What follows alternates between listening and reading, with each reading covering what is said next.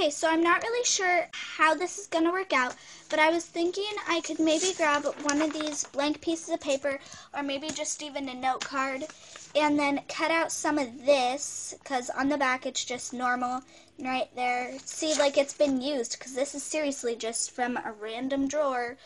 And so I was thinking I could maybe make like a Valentine's mirror or something, like a mirror with a vanity or something. So I'm going to see how that works out. I'll step you guys through it.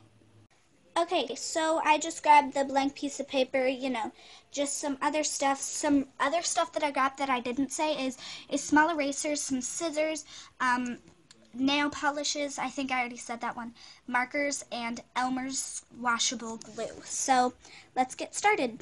So I have this little cart here, and I was thinking I could just trace the size of it and cut that out. So that's what I'm going to do.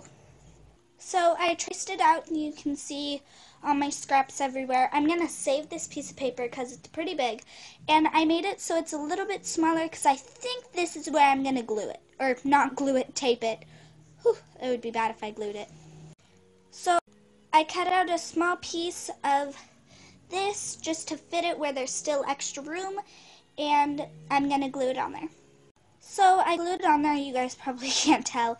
And now I am just gonna like decorate down here, and I'll tell you guys what I did.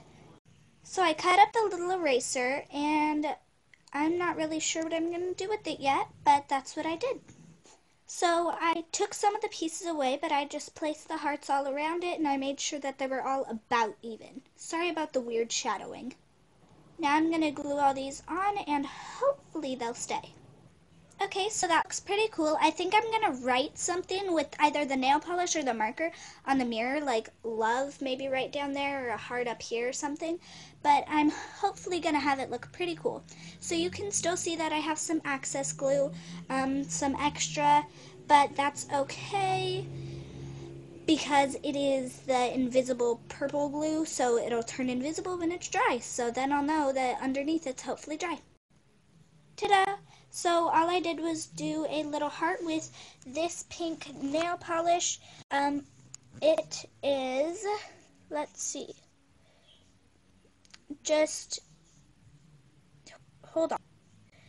It is LA Color Craze.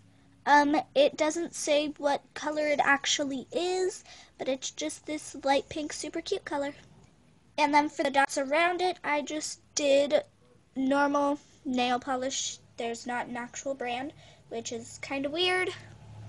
So yeah, but it looks super cute so far, and now I feel like I should do something with right here. So I really want to put down some of these beauty stickers, but it's too small for my dolls, so I'm not sure. I'm still thinking on it. Maybe I should just do a bunch of random color splotches. Yeah, that's what I'm gonna do.